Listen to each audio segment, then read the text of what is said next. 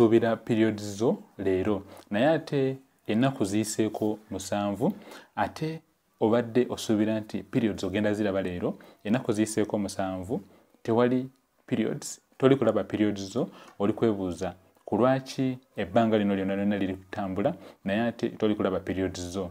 Osuubira okulaba periods zo leero naye ate tolabe periods zo oli mu kwebuuza kiki ekibuuziza periods zo. Mu video eno ngenda kuba nkuwa answers ku lwaki obadde osuubira periods zo leero gwe ng'omukyala naye ate tosobodde kubanga olaba periods zo. Ekisookebwako kiri nti omukyala wabanga badde alina kye tuyita a regular 28-day menstrual cycle mu Luganda okuba nti omukyala alaba periods ze leero n'alaba periods ze enkya n'alaba ne periods ze olunaku oluddako. Omukyala ono alaba periods ze nga zitambula bulungi nga tezinaamu buzibu bwonna tezinaamu nkyukakyuka zonna naye ate ogenda okulaba nti otandise okuba nga ofuna kye tuyita irregular periods oba periods zo zitandise okuba nga zikyukakyuka. Mu eno video ngenda kuddamu kino ekibuuzo. Ekisookebwako kiri nti buli lwoba nga obadde osuubira okulaba periods zo leero naye n'oba nga tosobodde kuziraba ebiseera ebisinga kiyinza okuba nga wabaddewo enkyukakyuka mu kye tuyita yo hormonal profile oba hormones zo ezidiringa na bino ebyembuto katugeze actually hormones n'ebbiri ziri estrogen ne progesterone. Zino hormones eziba nga tezibalansinze olw'okuba nti maybe obaddemu n'embeera ekweraliikiriza obadde ne stress nyingi nnyo oba wetaaga okubanga obeera a bit patient olina okubanga ogumiikirizamuko n'oba nga ate topapa kulowooza nti oba wandibanga waliwo embeera etali nnungi olina okukiwamu obudde n'ogumiikirizamuko. Kyandibanga maybe kiri due to some minor stresses z'oli okuyitamu. Obanga obadde oli stressed ne nomala n'okkakkana then kiba kitegeeza periods zo zigenda kuba zitereera. So gwe omukyala abadde asuubira periods zo leero naye n'oba nga tosobodde zifuna oba obadde osuubira periods zo week emu emabega week eyiseeko ogenda kati mu week yakubiri toli kulaba periods zo kiba kitegeeza nti kyandibanga maybe olina kye tuyita hormonal profile oba hormonal imbalances. Naye ate oyinza okusanga nga hormones zo zibalansinga bulungi kuba kyangu nnyo okugenda n'okola hormonal tests n'okebera ne bakebera abasawo naye ne bakugamba nti hormones zo zonna zibalansinga bulungi naye ku lwaki toli kulaba periods zo. Ekyokubiri ekisobola okubanga kiviirako embeera eno n'oba nga tosobodde kubanga olaba periods zo bulungi kyekyokuba nti wandibanga wafunye olubuto nga olina kye tuyita an early intrauterine pregnancy oba olubuto olukyalo oluto nga terunasuuka na weeks 3 oba weeks 3 nga olubuto lunalona olukyali wansi wa weeks 3 oba weeks 4 ebiseera ebisinga togenda kulaba periods zo. Kyosobola okulaba kyekino kye tuyita yo last normal bleeding oba implantation bleeding. Ojja kulaba akasaayi naye nga kaba katini mu luzungu tukayita spotting kajja kuba ku mpale yo gwe ng'omukyala and then akasaayi ako ebiseera ebisinga tekasuuka nnaku 2 oba tekasuuka nnaku 3 naye buli lwoba nga oli kulaba omusaayi guno gujja gweyongera then tolina kwetulako n'olowooza nti maybe buli kimu kiri normal maybe periods no. Olina okugenda mu ddwaliro n'oba nga oyogera ne doctor wo ajja kuba akola tests okuzuula ku lwaki oli kulaba periods zo nga zikyukakyuka oba ku lwaki oli kulaba embeera eno ey'okuba nti oli ku missing periods. Doctor wo ajja kukola kye tuyita a pelvic ultrasound scan. Doctor wo ajja kukola kye tuyita a pelvic ultrasound scan. Pelvic ultrasound scan oba ka TV specifically eba check-up whereby doctor wo ajja kuba afuna ebifaananyi ebyannabannayo then akubuulire oba report. Doctor akoze scan bamuyita sonographer ajja kukola report ateekeko by'aba azudde.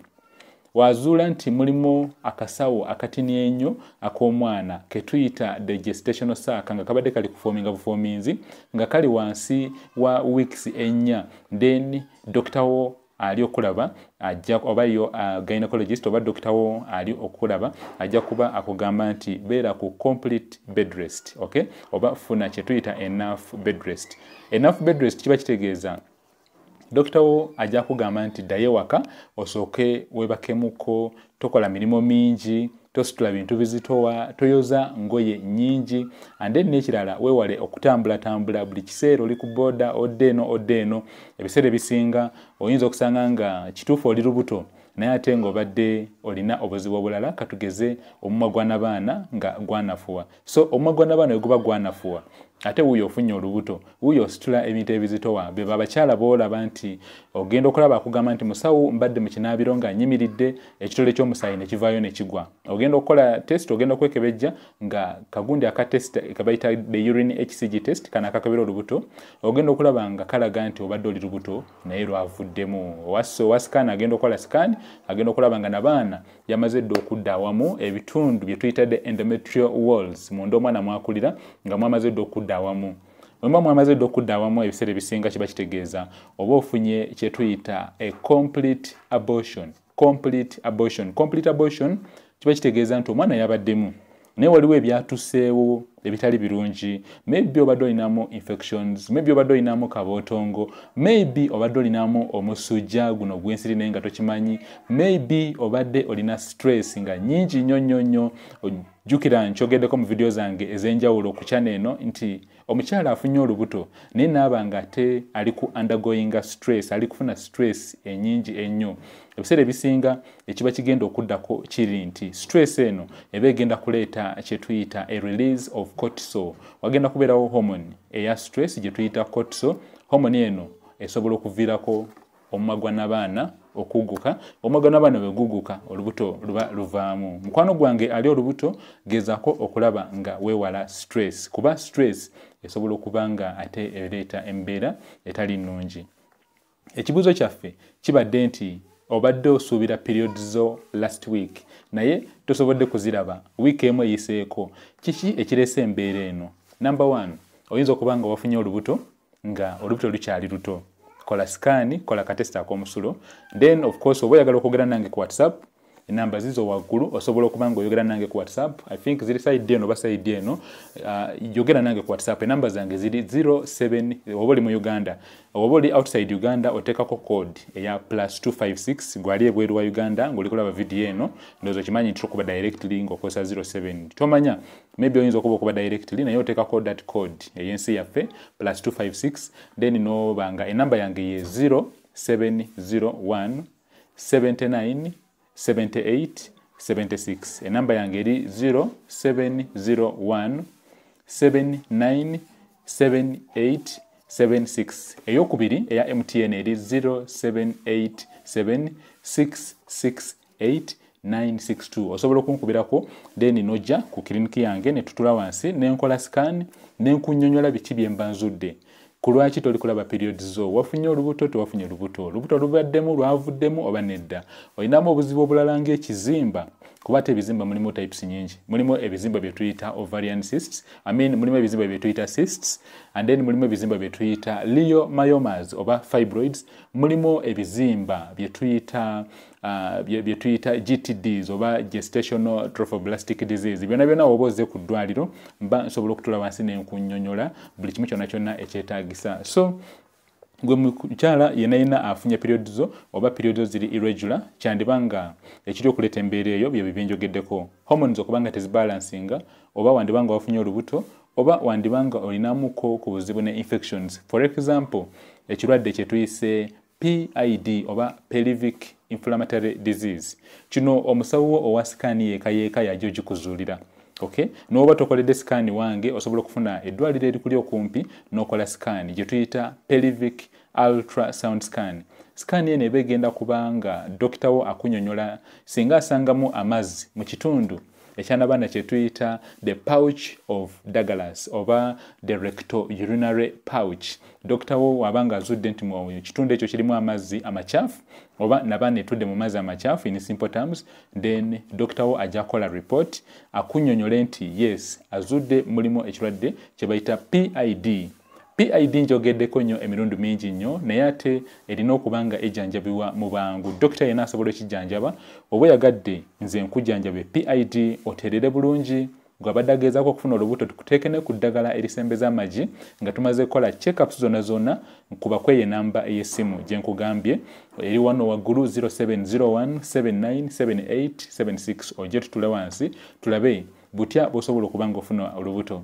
Gwe atanaba subscribinga nyiga epesa erya red eriri wansi wa video awo obeere nga tomissinga videos. Wonyiga epesa erya red no subscribinga YouTube omukutu guno gutuliko gugenda kuba gukulaga video zaffe buli lwenteekayo bwe nti gwe asooka okugiraba. Okay, so kyekirungi kiri mu kubanga onyiga epesa erya red era oba olikonyeko bot n'obanga olinyize and then lijja kuleetera akadde. Okay, bajja kugamba hit the bell for notifications. Ojja kulaba akagambo nga kajja ku simu yo oba ku computer yo then era n'akaddaako kanyige. Kiba kitegeeza buli lwenteekayo video oba buli lwembeera live osobola okunjoyininga ne twogera ku butya asobola okubanga oba butya bw'osobola okubanga ofuna olubuto.